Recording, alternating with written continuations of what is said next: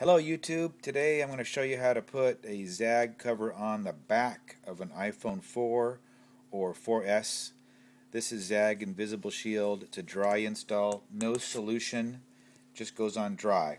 It's very important to make sure that the phone is very clean. No dust, no lint, no fingerprints, very clean. These things come in 4 layers, so the first thing you need to do is peel off the back, which would be the part you're going to throw away. And you want to make sure that the part that's going on the phone stays on what you might call the mounting sheet, which garbage and good. To put this on, you turn the phone around upside down because you're going to use the camera slot there to align. It's very important that you align it up perfectly before you start pushing it on.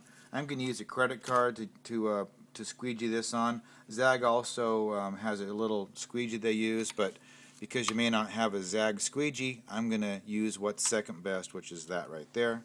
So right now I'm going to line this up real good. Just like that. I'm going to give it a little push with my fingers, and I'm going to decide, yes, I like that. I'm going to double check it. Once that's done, bang.